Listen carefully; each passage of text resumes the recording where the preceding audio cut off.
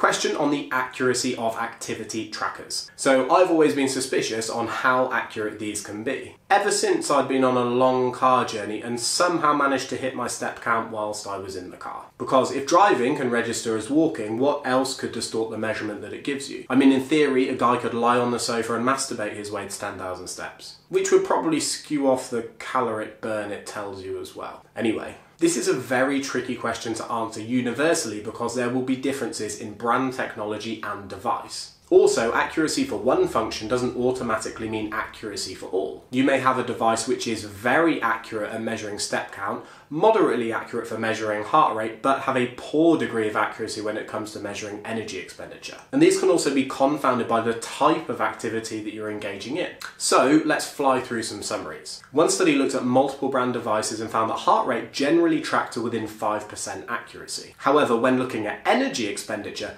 median error rates track from 27.4 right up to 92.6%. A systematic review of Fitbit devices found high accuracy for step count at least 50% of the time, but rare accuracy for energy expenditure. A separate systematic review found a tendency for devices to underestimate energy expenditure, but concluded that results varied so wildly they would actually struggle to recommend any single device. So it would be extremely difficult to universally describe how accurate activity trackers are. So in short, I would strongly recommend using some caution when interpreting the numbers that it gives you. However, even though there can be potentially very large and varying margins of error, I still think they can be really useful tools. For some people, just seeing a number being recorded can motivate them to be more active. And that is something that I find it very difficult to argue with.